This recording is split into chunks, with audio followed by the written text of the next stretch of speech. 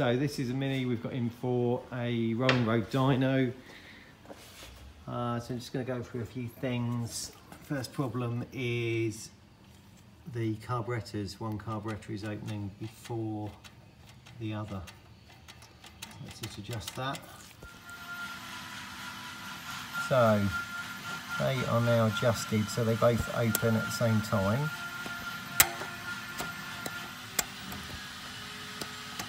Just by slackening off these nuts at the side, you can adjust the linkage so that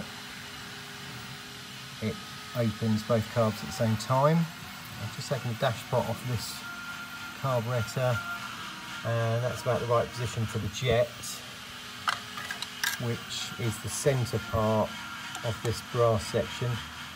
Should be about 1.5 mil down from the outer section. So just a bit more information about carb types and mixture adjustment. This is an HIF type carburetor, and the mixture adjustment is this screw here. This is just an idle mixture. The needle is where the mixture is throughout the rev range.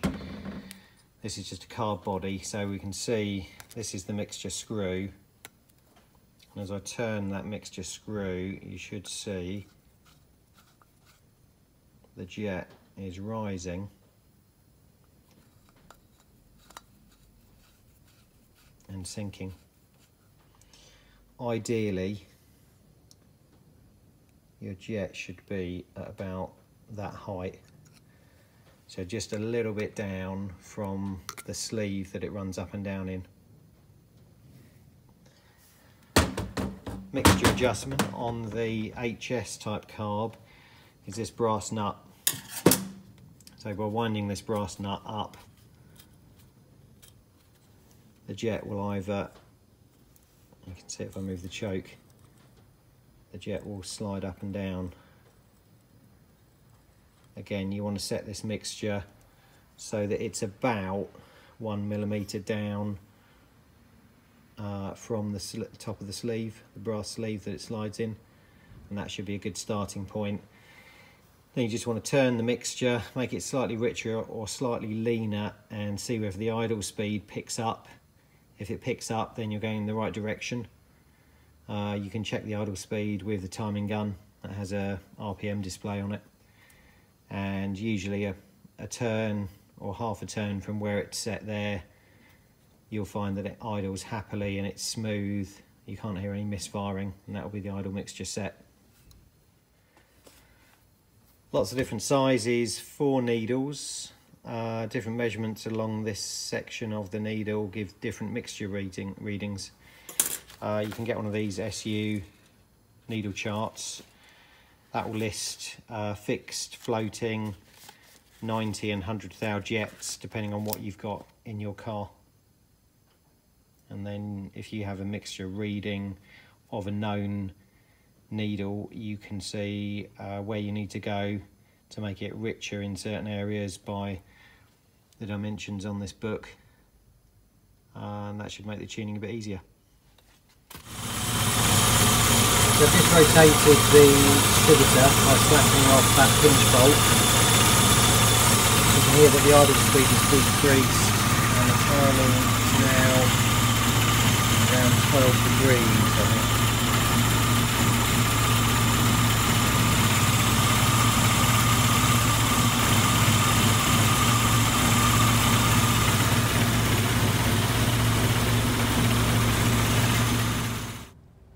So this is slightly easier to see on this car, the distributor. So this is the vacuum unit. If you've got a vacuum unit when you're setting the timing, you just need to pull that pipe off, and that will reduce the vacuum advance. So when you're setting the timing, it will be at a full load type timing setting. When you connect that back on afterwards, you'll see that the timing marks change, because that will be advancing. That's a good way to check that this unit is still working. So again, if you want to advance the timing, you turn the distributor clockwise, and if you want to retard it, turn it anti-clockwise. And the screw that holds it, you can see this one has a spanner on it at the moment. That's a pinch bolt. This is an A+ engine. There may be a different configuration around the block area here of a clamp which holds the base of the distributor. We'll use the snap-on timing light and run through the timing.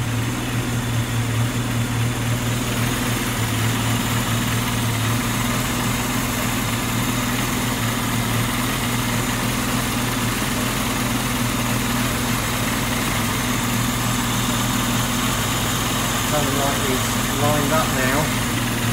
We've got 33 degrees, it's a bit much. Idle we're looking for about 12. So I'm just going to rotate the distributor anti-clockwise.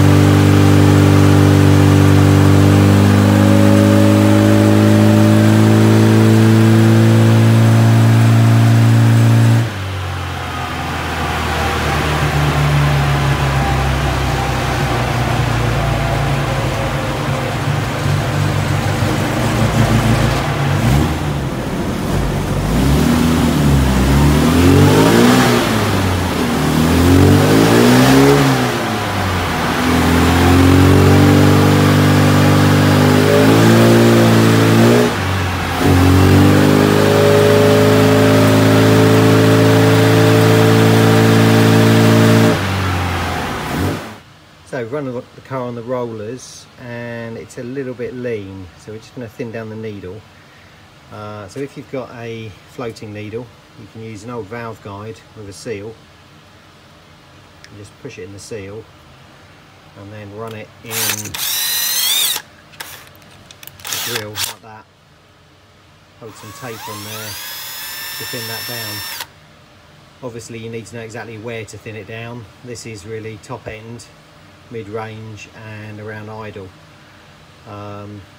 I've been doing it for quite a few years, so I'm quite comfortable doing this, and obviously I can check what I've done once I've made an adjustment to the needle with the rolling road. So I'm just going to make this a little bit thinner with some tape.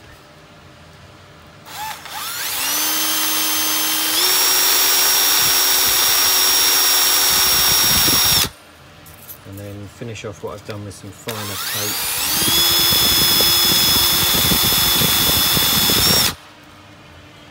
And that should be just enough to make the mixture change that I'm requiring.